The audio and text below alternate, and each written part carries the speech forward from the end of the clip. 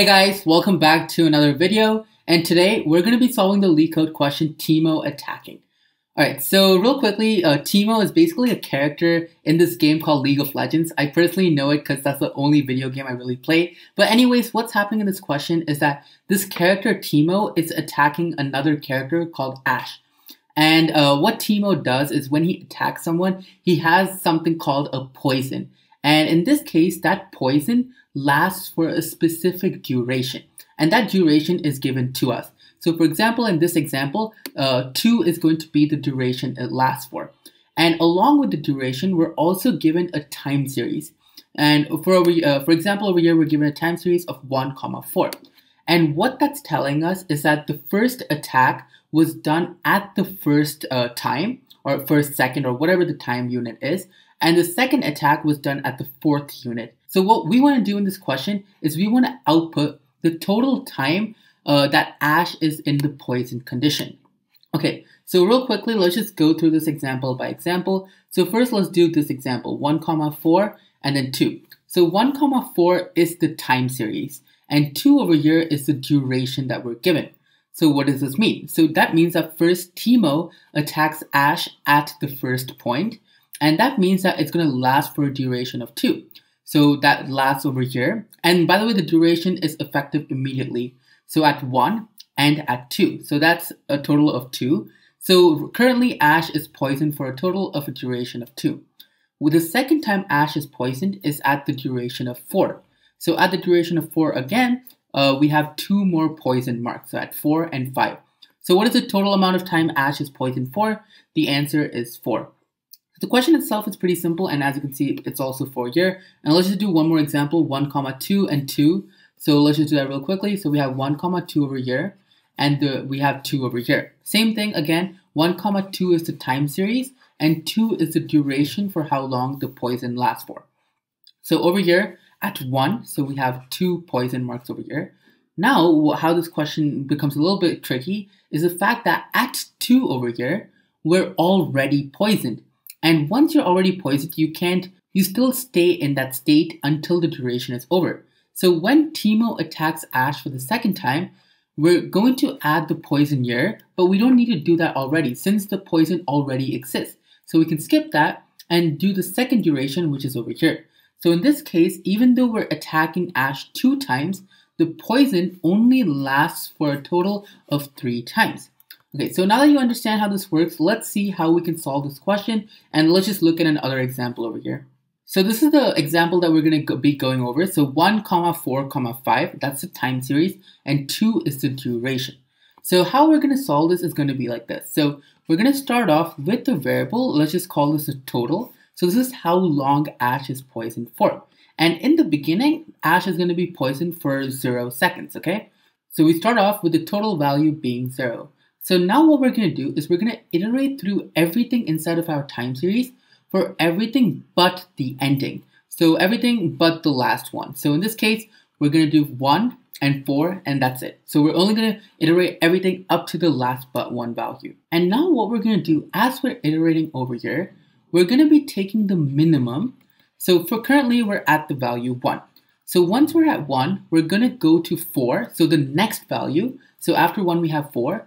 And that value is 4 minus 1. And we're going to be comparing this with the duration that we have, which is 2. So we choose the minimum between the value 3 and 2. Okay, so now let's understand why are we choosing the minimum. So what we're choosing over here is how long we want to account the poison to last for the specific instance of 1.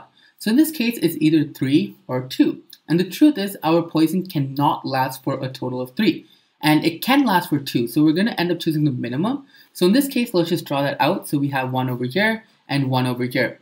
Now we're also going to increase our total. So plus 2. Now our total has a value of 2. If this doesn't make sense, it should make sense really soon once we go through it to the next example. Okay. So finally over here, let's go to the next value, which over here is 4.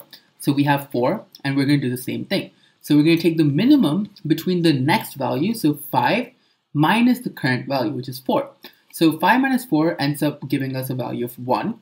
And the second value over here is 2. So what do we choose? The minimum between 1 and 2 is going to give us a value of 1. So over here, we're going to choose 1. Now, why exactly are we doing that? This is telling us that the fourth value has an effect of only 1 time interval. So over here, we're only taking 1 time. So the poison affects only 1 time. So we're going to cross this off over here and we're going to add 1. So now we have 2 plus 1 giving us 3. So now what happens is at the very ending over here, we haven't accounted for the very ending over here yet. So the truth is at the very ending, we're always going to get the full thing. So we're going to get the complete duration. So we're not going to be making any comparisons. We're just going to take the complete duration as it is. So in this case, that's a duration of 2. So that gives us 5 and 6. And now we add plus 2 over here, giving us a total of 5. And 5 is our answer.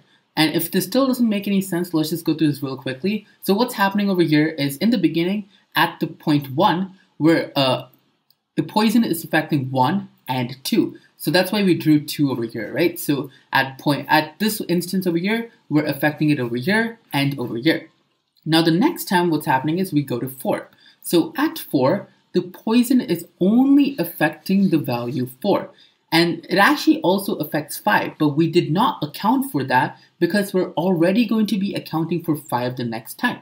So next time what happens is we go to the next value, which is 5, and at 5, we're always going to be taking the complete duration, which in this case is 2. So that accounts for 5 and 6.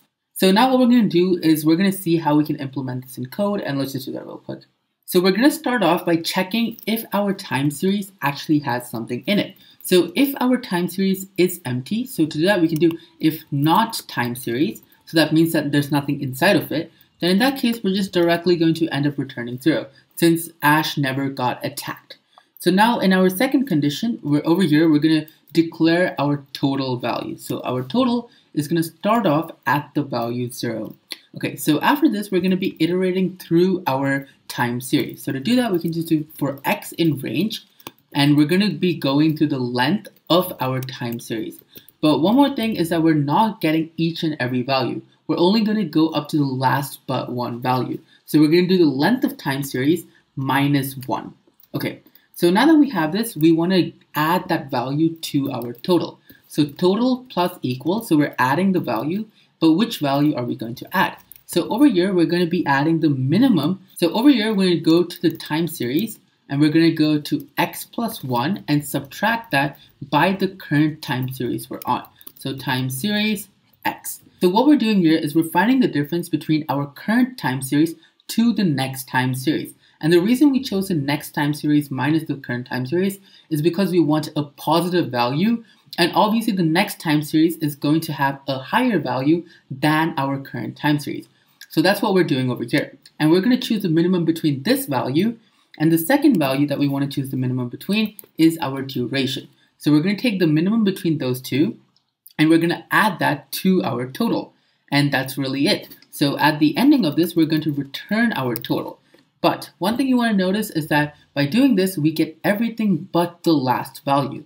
So we want to account for the last value. And in order to account for the last value, what we're going to do is we're going to add the duration to this. So our last value is going to exist for the entire duration no matter what. So that is exactly how we're going to account for this. And this also makes more sense because let's say we only have one value, then in that case, we're just going to go total plus duration. And the total is just going to be 0 in that case. So this is what's happening. And one more thing you could do instead is you could just make this the duration over here. So initialize the total as duration and directly just return the total. Okay, anyways, either of them should work and submit.